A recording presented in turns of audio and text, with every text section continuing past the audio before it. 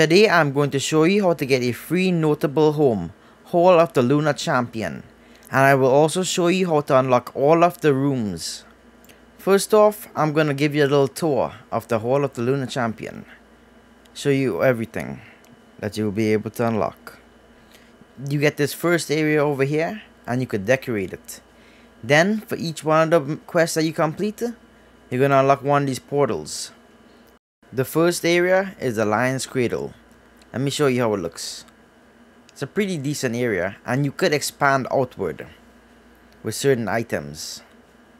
So you could widen this area if you wanted to. And it has a little house over here.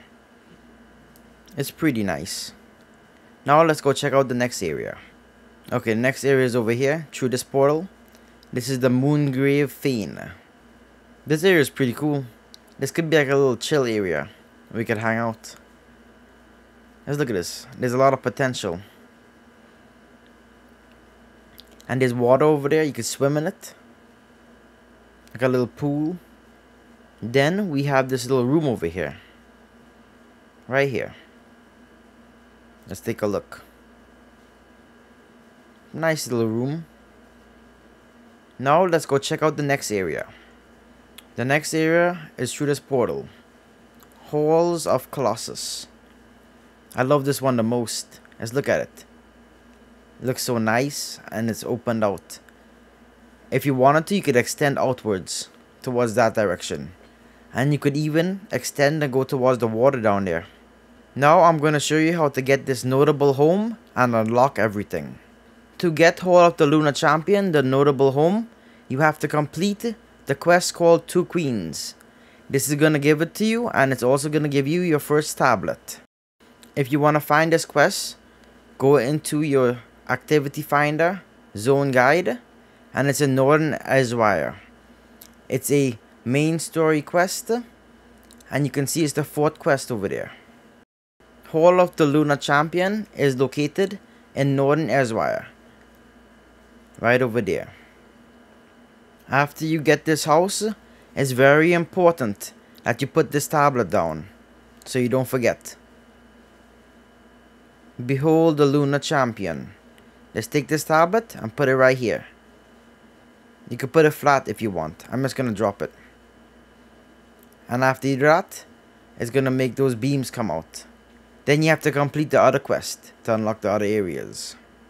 To unlock the portal to Halls of Colossus, you have to complete the AF Anequia. This is the last zone story quest in Northern Ezwire, as you can see over here.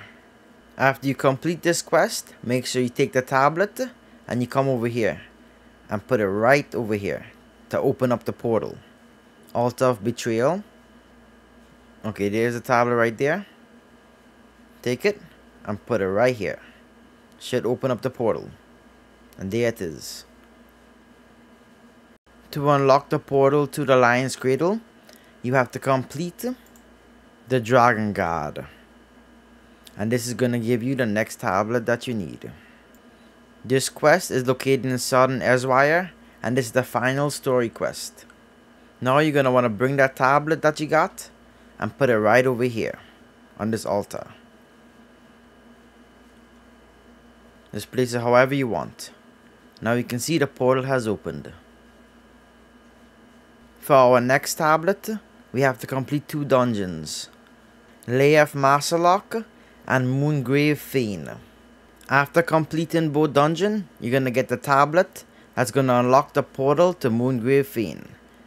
And you want to come here and just drop it right here. Take a tablet, put it however you want. I'm just going to place it on here. And it's going to open it up. As you can see, the portal has been unlocked. After you have placed all of the tablets, you will have access to every single room. And if you're missing any of the DLC content, you can still get them because ESO Plus goes free a few times a year. And you can just do the quest while ESO Plus is free. So you don't have to spend anything. If you enjoyed this video, don't forget to leave a like and subscribe.